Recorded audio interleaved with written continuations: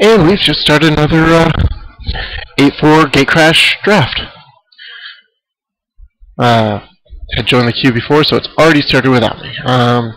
Looks like our best options here: Orzhov, Charm, Drakeling, Krasis. Everything else is pretty much worse than that. Let me see.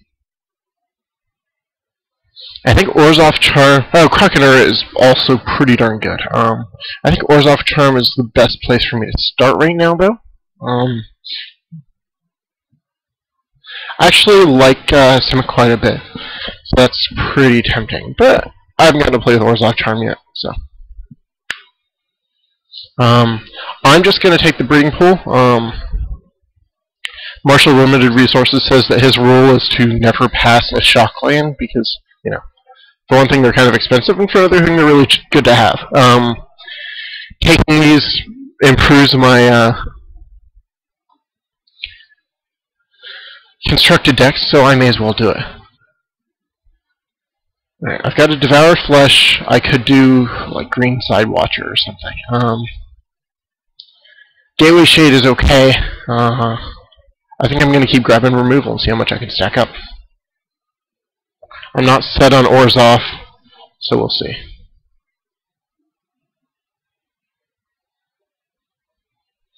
I could consider Dimir Charm, because it's another good piece of removal, and I actually do really like Dimir. However, for the moment, I'm going to take another Devour Flesh because it's playable in both decks, and it's just quite good.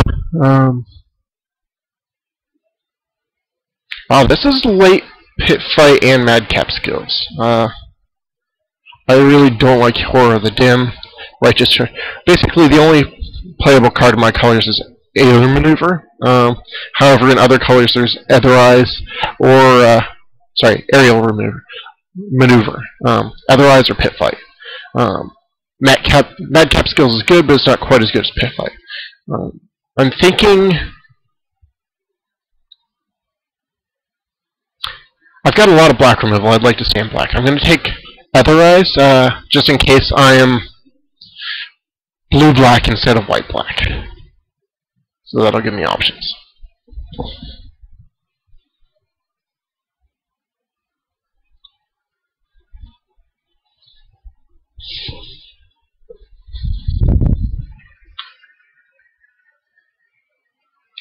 Alright, Mortar Strider is fine, Clinging into Enemies is fine. Not much else in the pack is playable. I think I like Mortar Strider the most. It has some cool interactions. Dutiful Threat is playable. Oh, here, I didn't even see the Debtor's Pulpit. Debtor's Pulpit is kind of splashable in blue-black, and it's playable for sure in white-black. Dutiful Thrall would be my next pick for sure.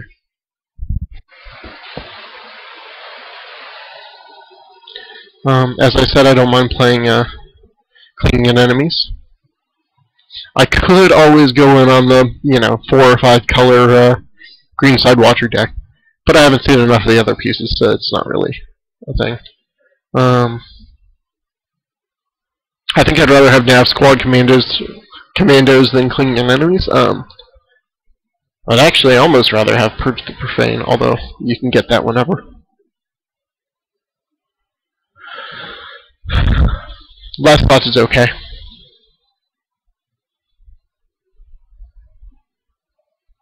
Okay, so we're definitely in some combination of black with blue or white.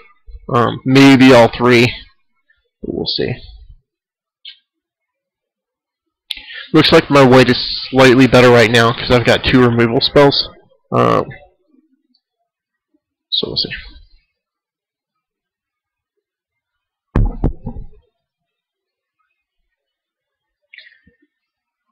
Okay, is there anybody here that I know? I do not think there are any people I recognize the names of in here. I really don't expect it, but sometimes there's a podcaster that I've heard of or whatever.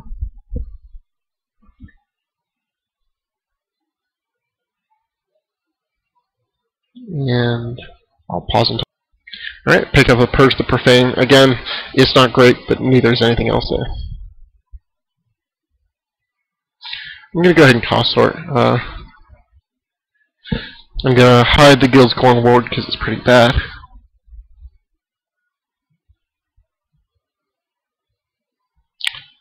Razor Tip Whip is pretty bad, and you know, I don't think I would play it unless I was really desperate for replayables.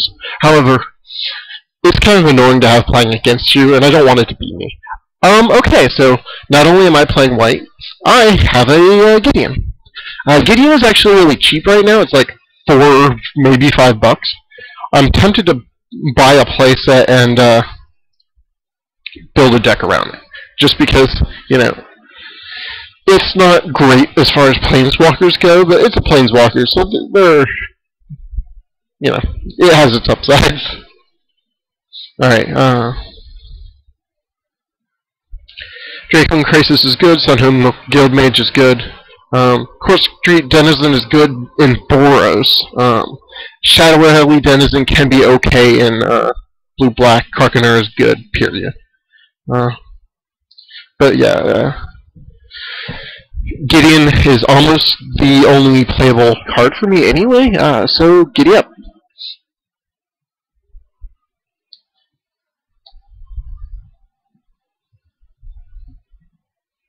I think Balustrade Spy is a slightly higher pick over Angelic Edict here.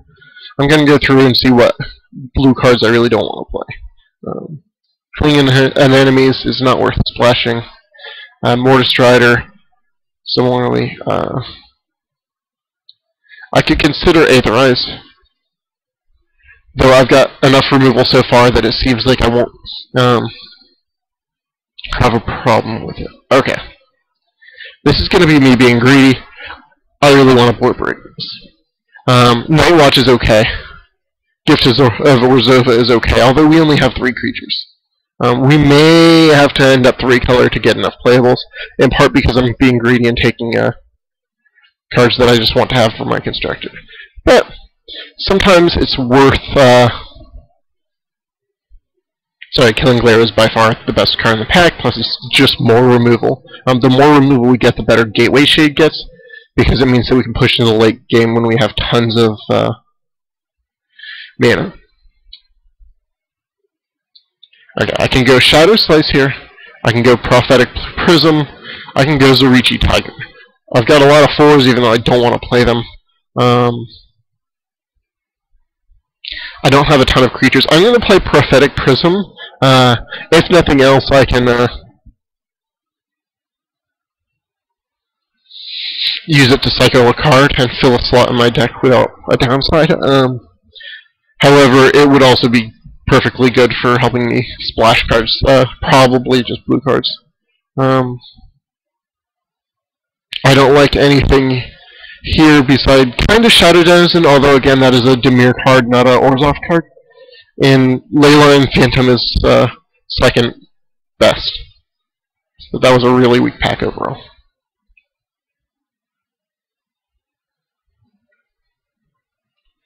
Alright, I'm going to take a Gutter Skulk because it's playable in main deck. I would really like a Dimir Guildgate because it looks like I might need to splash.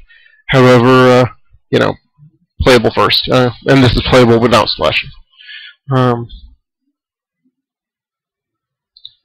So hopefully this guy can just be Judge, Jura, and Executioner.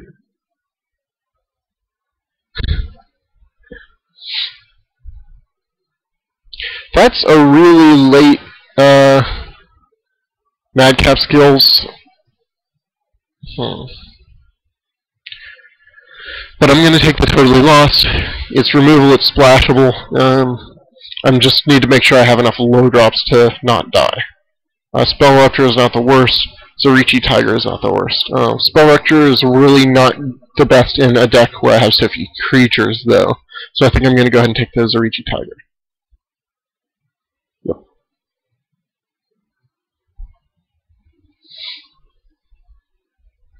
Alright, I'm kind of concerned with the number of Boros cards I'm passing. That means that the person to my right is probably Boros. Alright.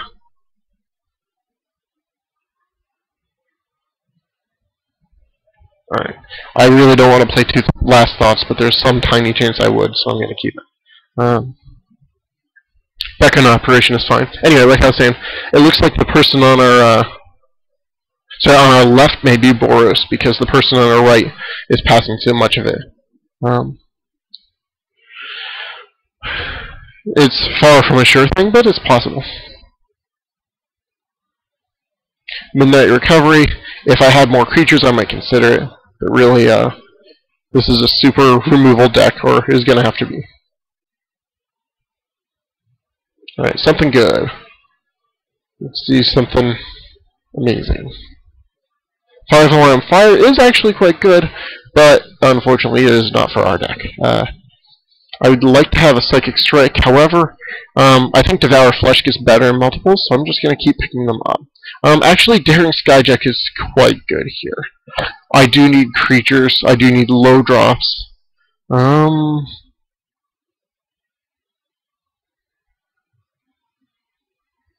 Yeah, I'm going to go ahead and take the Skyjack. I do need a way to get in damage. Godless Shrine I'm taking for the same reason, plus it actually fixes my mana. Godless Shrine is going to help the High Priest of Penance deck, as well as a couple others I'm working on. Dutiful Throw, like I said, I need as many low drops as I can get for a bit to help survive. I need a game plan, I need a way to win.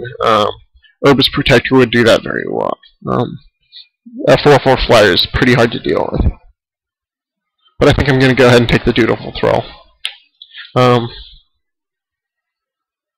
Alright, we've got Kingpin's Pet. Just because I need ways to deal damage, I'm going to take that over the removal spell in Angelic Edict. Again, this is not a very good draft because I keep taking cards that I really want, but sometimes it's worth it. I could go big and say, alright, this is going to be my win condition, let's go. However, Basilica Screecher is super good. Plus it's very good with the Cypher cards here. So I think I'm going to be taking that one. Assault Griffin is also solid. Not much else here is.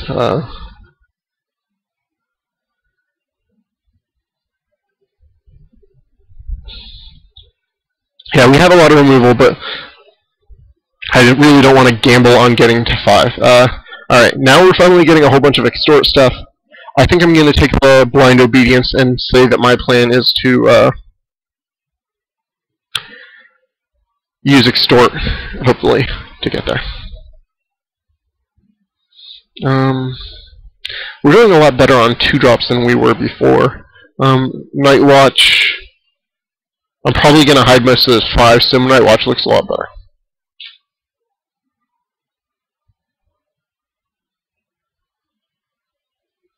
Aerial Maneuver, now that we're getting more creatures, is kind of a win condition. Sorry, not a win condition, a removal spell. We could also consider another Leyline Phantom. I really don't like the idea of splashing 2 of them, so I'm going to take a Aerial Maneuver. Also, when I said that we don't have any win conditions, of course we have Gideon. He is the Champion of Justice.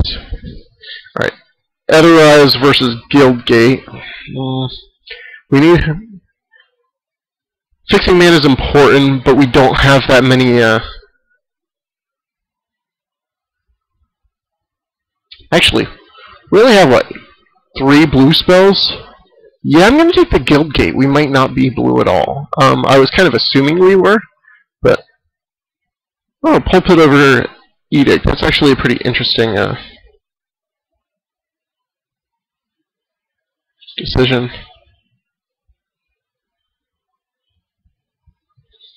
We already have a Pulpit. I don't want to lock up too many of our lands, so I'm going to take the Edict. I have before splashed Alpha Authority in a blue-black deck because it makes your creature really hard to block and gives it Hexproof so that they can't get rid of Shadow Slices and such. However, we're not really a blue-black deck, so I'll take the best card there.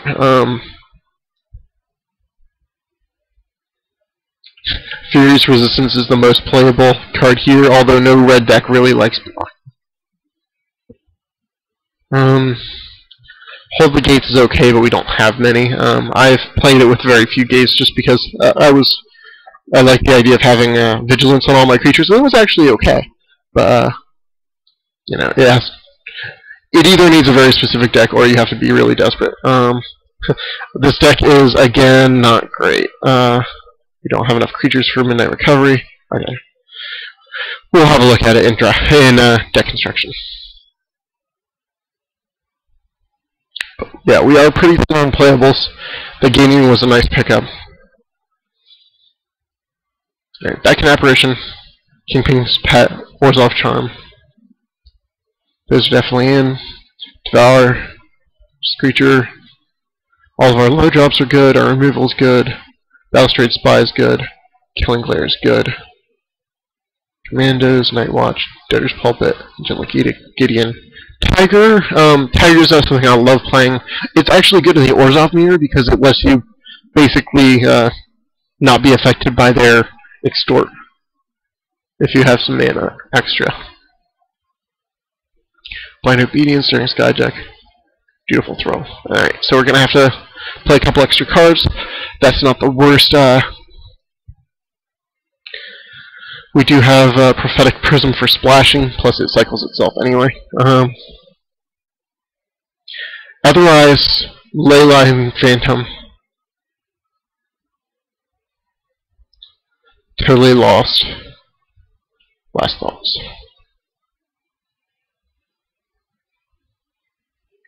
Okay, so we don't have many creatures. Creatures would be good. We could also run Purge the Profane. It is not the best, but it's really good at making them drop their removal because they generally hold that out for any crazy creatures you have. If I run, I could run the Prophetic Prism just to cycle itself and Purge the Profane and either run 18 lands or like something for, like a Razor Tip Whip. Razor Tip Whip is a bit better with extort. We don't have that much extort, but we have a couple of them now. Which of these cards would be best if I splash one? I think either Totally Lost or Leyline Phantom would be best. We don't have that much evasion or that many creatures for Last Thoughts, although I would love to draw some cards. Let's do Purge the Profane. Again, it's not the worst. We don't have that many 4-drops. And we can splash.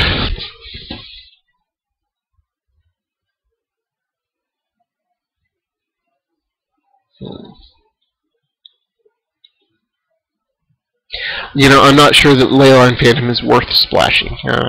Same for Totally Lost. Otherwise, can be. We don't have that many creatures, so we're not going to be trading them off all that much. This only takes them to my hand anyway. I hate to say it, let's try Razor Tip Whip. I know it's bad, however, maybe the extort makes it good enough to be worth it. I'm really not sure here. I'm not sure what the best option is. Again, we're kind of scraping, but I'd rather not splash. Oh. Add land is what I meant to click there. That's an important difference. Alright, so slightly favoring white. We do have turn 1 white. All of our removal spells are kind of for later.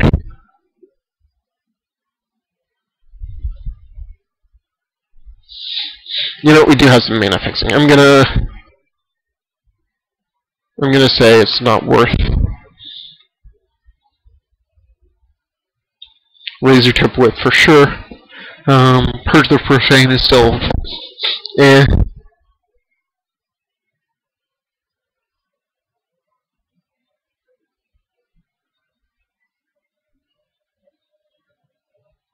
Wait, what did I just remove?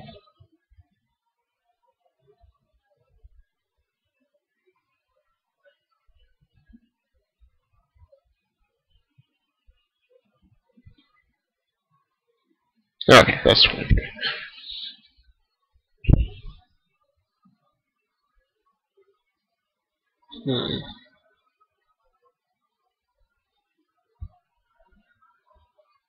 Yeah.